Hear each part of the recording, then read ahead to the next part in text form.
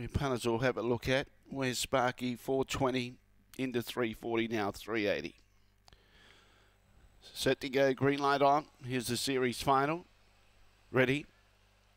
Away, Emily Humber, one of the last out. Where's Sparky in front of it, showing speed out wide and accelerating his trickeration, trying to get across and does get across. Now Emily Humber's got the chance to push through, and now it goes through to take the lead. So looking good now for favourite punters. Ballantrae behind those with trickeration. Gentry Ablaze is very wide, but now Emily Humber strides out nicely. Second, Ballantrae. Tony Spark got up for third to beat trickeration. Then behind those, Where's Sparky? Didn't really fire tonight.